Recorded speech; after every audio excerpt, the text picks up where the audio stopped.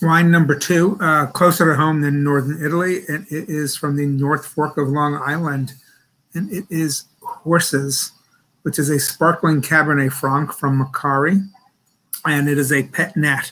And so a little bit about all these different things. Macari is one of the premier growers and winemakers on Long Island. They make some really, really good wines. Not certified organic, but basically act organically and biodynamically. They follow the lutte raisonné principle, which is the reason struggle, which is you are sustainable until necessary to save your crop. So, but they are, even though they're big for Long Island, they're pretty small, I'd say, overall compared to a lot of wineries. And the Horses Pet Nat, which they've been making since 2013, which is a good 5 years before pet nats became really hot. And I'll explain what pet nats are in a second. And so, you know, they were doing this for a long time, and they want to make a fun, kind of vibrant yet also savory wine. So this is a really good food wine. Again, this is a good for your late summer barbecue. This might be good for your lobster roll. This may be good for you know, for charcuterie. I think that's good. Anything that's got like a savory edge to it, an earthy edge to it, maybe. A dish with lentils, a great, you know, late summer lentil salad would be really good with this, I think, and or a dish served over lentils and carrots, or something with mushrooms. Lighter mushrooms might work with this as well.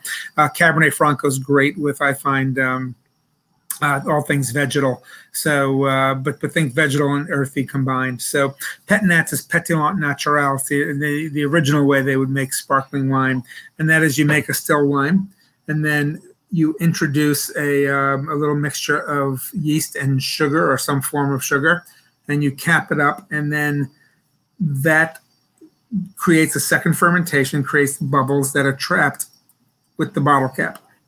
And when you open it up, you get the sparkle. So it's all done in one bottle, as opposed to you know, the way they do it with champagne. So or they leave a little bit of. Sometimes what they do too is they'll leave a bit of yeast and residual sugar in it, and cap it up and let it kind of go through that second fermentation.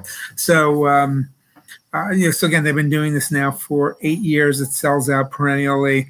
I've never really seen it available in New Jersey. I've usually gotten it like in some of the better shops in New York, or from the winery itself. So when I saw it, I you know, show up on on 750, which is where I see all the wine information, wine industry information, listing where all the wines are available. I called the wholesaler and I said, have you got some? And he said, I've got about 12 cases. And I said, great. I said, give me 6. And so we have it. This is our Horses. The name Horses derives from the Horseheads Bay, which is right near the winery. And also it is a not as well-known fact, but a tribute to Patti Smith's Horses album, which came out when I was in high school. And I have to say, I had an incredible crush on Patti Smith because of that album, and which is pretty amazing album. So you know, listen to it sometime, and maybe while you're drinking Horses, or you know, enjoy the wine separately and the album separately too. But yeah, I had a big Patti Smith crush in high school, and I guess that means I probably still have a crush on her too.